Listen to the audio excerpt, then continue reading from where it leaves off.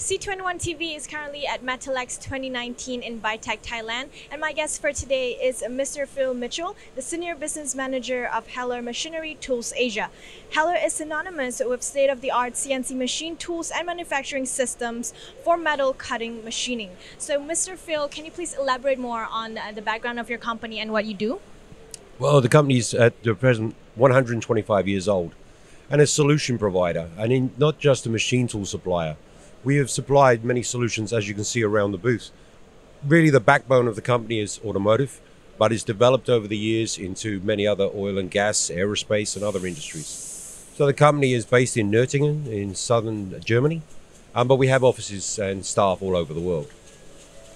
This is our first year in Thailand. We've never presented a machine here, and we're all very proud and excited to be here. It's really been a good event. So it's just the early days for us in Thailand, but we have many machines here already. That's great. So can you tell us a little bit more about the products and services that you provide? I mean, we know that you are a solution provider, but can you elaborate more on that? Yeah, the machines mainly are horizontal spindles, and that gives the access to better part management and also control of those parts. But we do a lot of work with the automotive industry, as I said, with automation. So there's a lot of these machines are adapted with robots, gantry loaders, and other automated processes. So quite often when you machine like an engine, there will be other operations after the machining, like grinding and honing and boring, and we provide that total solution. So customers come to us with a part, and we work out how to make it. I see, all right. So I also understand that you have a couple of series for the products. So can you tell us about the highlights of each series? Well, they're really, I mean, we have the F series, the H series, the HF series, which is horizontal and 5-axis. And then we have the CP series, which is live table and 5-axis in the head.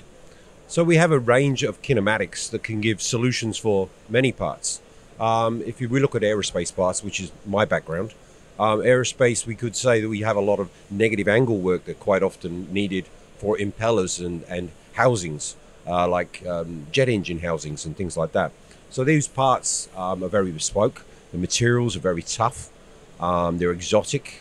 And so we normally have to come up with a really expensive solution. It normally ends up as an expensive solution because the parts are extremely expensive.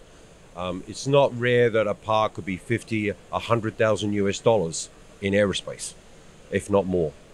So quite often we have to be really careful with what we do and how we come up with it.